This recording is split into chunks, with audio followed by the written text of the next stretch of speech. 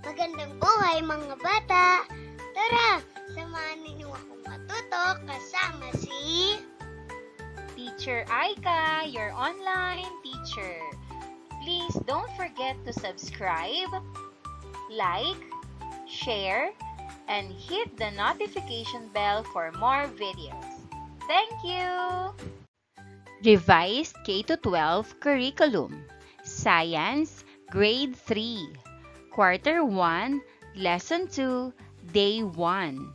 Our topic for today is about simple science activities that involve the use of non-standard measurement.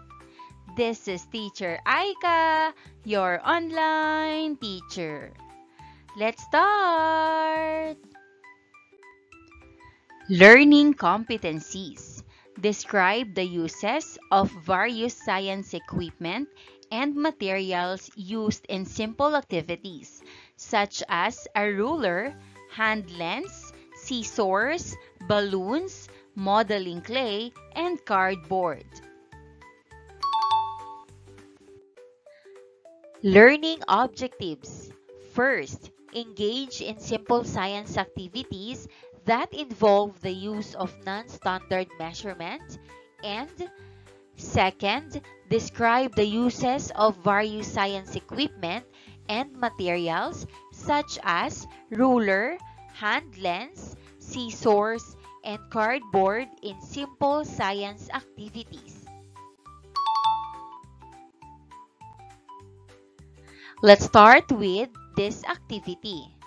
Bring to the front sample objects described as big or small, soft or hard, smooth or rough.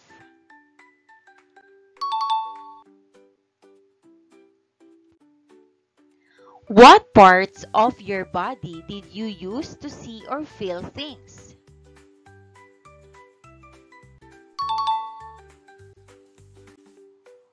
What other parts of your body do you use to describe objects or things around you?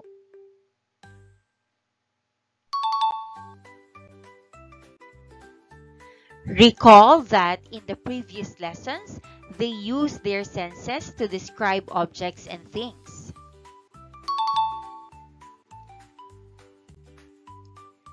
In this lesson, you will practice using your senses and some common materials to learn more about your body and how unique it is.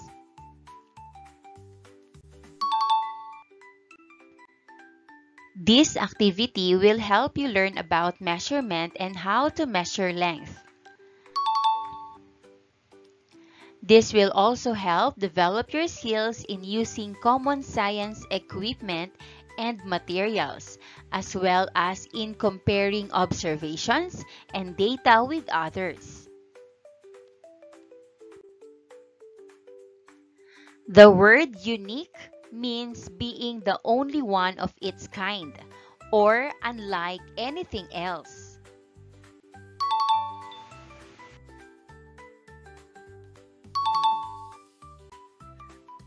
A handspan is measured from the tip of the thumb to the tip of the small finger with the hand open as wide as possible.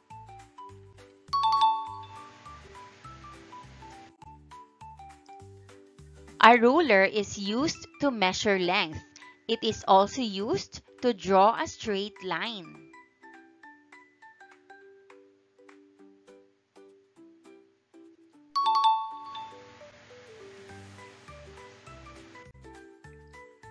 A scissors is used to cut cloth, paper, cardboard, and other thin materials.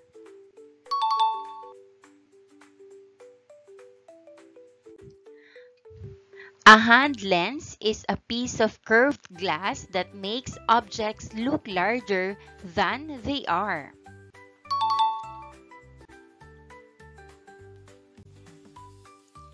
Which part of your body do you think makes you unique?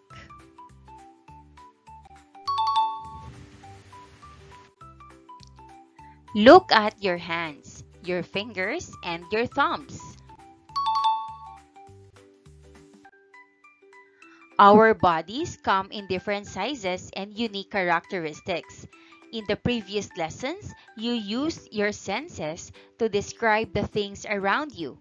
In this lesson, you will explore other parts of your body and see how they make you unique. You will also use some materials to help you observe more closely.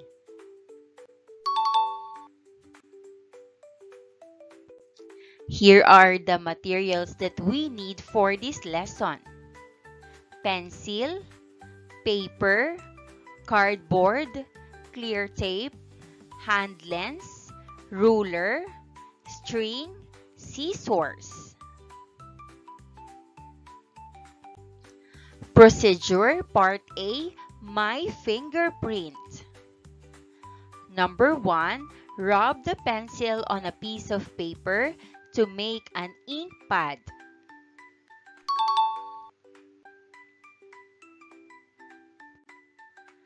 Number 2, gently rub your thumb over the ink pad.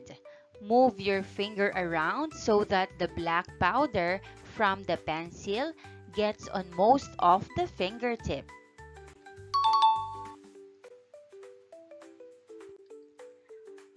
Number 3, ask a classmate to pull off a piece of clear tape about the length of your thumb. Cut the tape with a scissor. Remember to be very careful in using a scissor.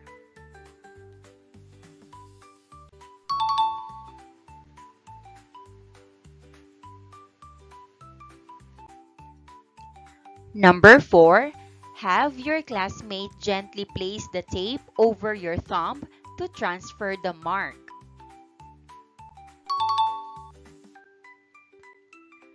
Number 5, lift your finger off the tape and place the tape with your thumb mark on the cardboard. Look closely at your fingerprint with a hand lens.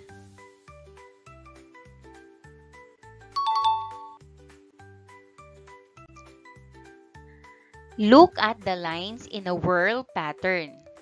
Use a hand lens to use the lines more clearly. Can you describe these lines? Loop, whorl, and arch.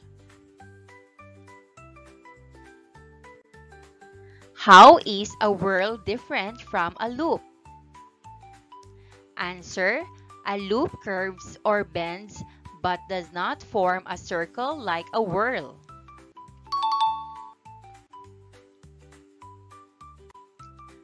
How is an arch different from a loop? Answer: an arch looks like a wave but not too curved like a loop.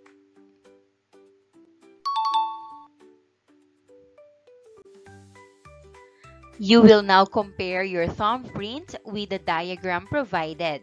Check if your fingerprint is a loop, whorl, or arch. After that, kindly answer the guide questions in your science notebooks. With your hand lens, look more closely at your thumb mark. Do you see any pattern in your fingerprint?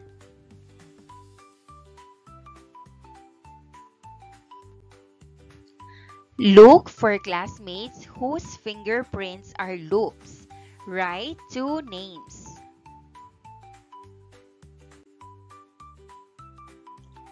Look for classmates whose fingerprints are whorls. Write 2 names.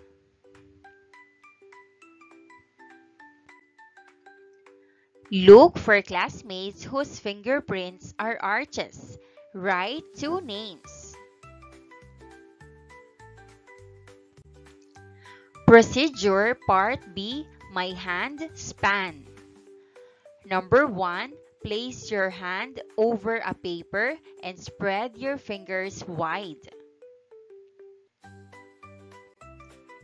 Number 2, with a pencil, trace your open hand on the paper.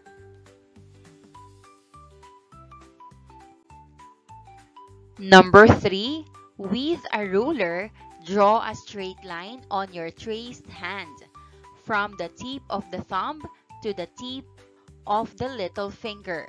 This is your hand span. Use your hand span to measure the length of your arm, from your armpit to your wrist.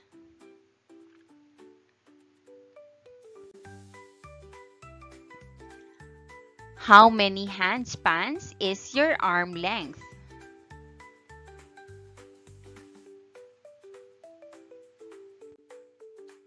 Next, use your hand span to measure the length of your leg from your hip to your heel.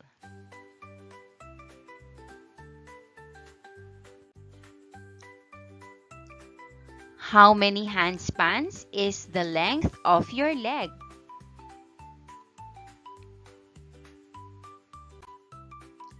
What other parts of your body can help you measure length?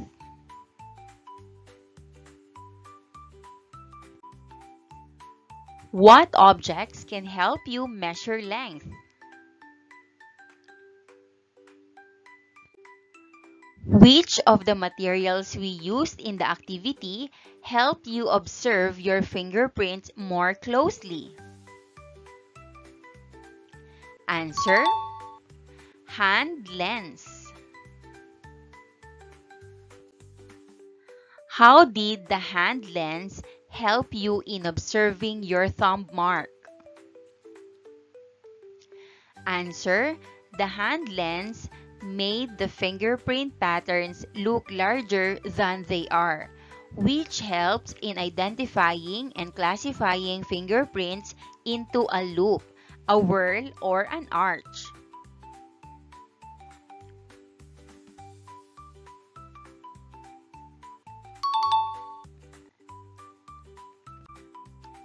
What other materials helped you complete the task?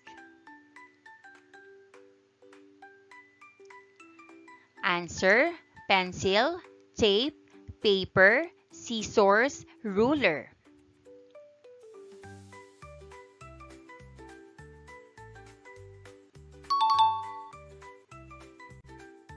How did these materials help you with the task? Answer: pencil, tape, and paper help copy and make the thumbprint visible.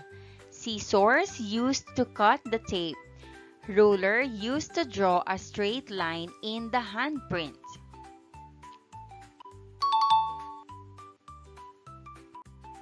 What if you ask your other classmates to measure your arm length with their handspan? Do you think they would get the same number of handspans as you did? Answer: depends on their handspan. What tools can be used to measure length? Answer: ruler, tape measure, meter stick.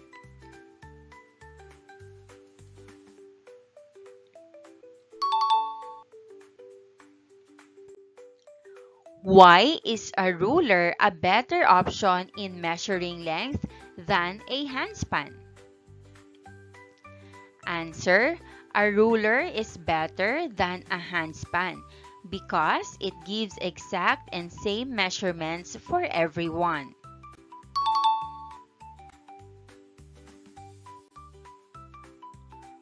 What tools can be used to measure length? Answer: a ruler helps make accurate measurements.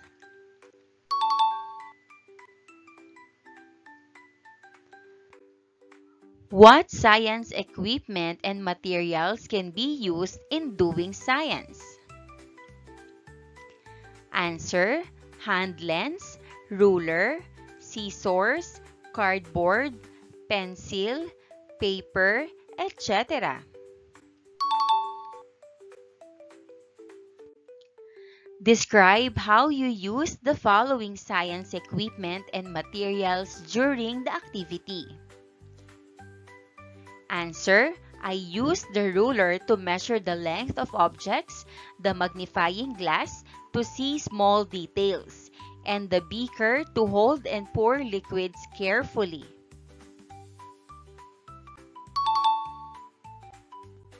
Ruler. Ruler measures length, draws a straight line. Hand lens. Used to observe very small things. Make tiny objects look larger than they are.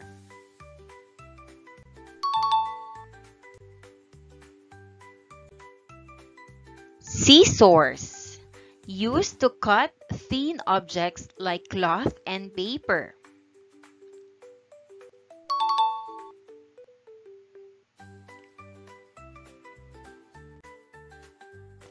Read each item carefully.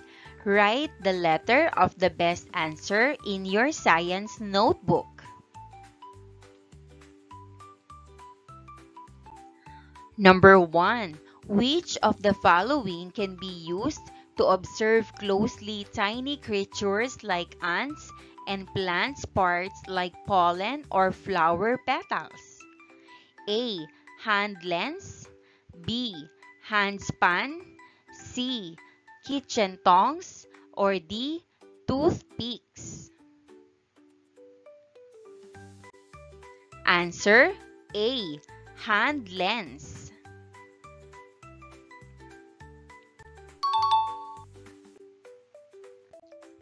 Number 2, you want to find out how tall your chair is. Which of the following will help you best? A. Crayons. B. Handspan. C. Paper clips. Or D. Scissors. Answer B. Handspan.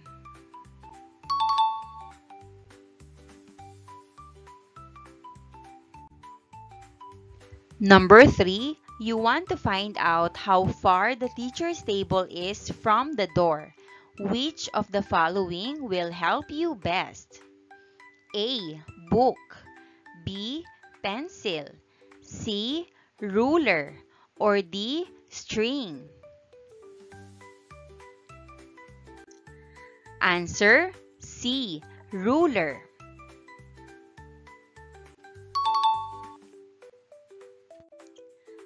Number 4, why is it important to try different shapes in creating your floating clay? A. To practice handling a modeling clay. B. To create the best shape that stays afloat. C. To make sure that it can hold one paper clip. Or D. To know which shapes of clay will sink immediately.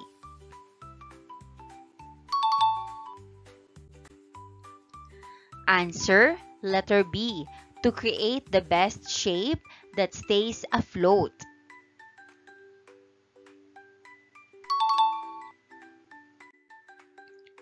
Number 5, which of the following parts of your body is unique? A. Your arm length. B. Length of your leg. C. Your thumb print. Or D. Your hand span. Answer C. Your thumb print.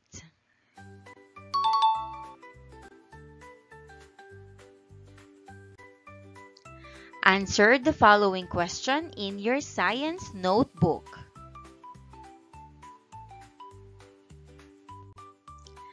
Think about how you and your classmates helped each other in this activity. How does working together with a classmate make the task easier? And that wraps up today's lesson. If you enjoyed this video and want to see more content like this, don't forget to hit the subscribe button and ring the bell so you never miss an update. Thanks for tuning in.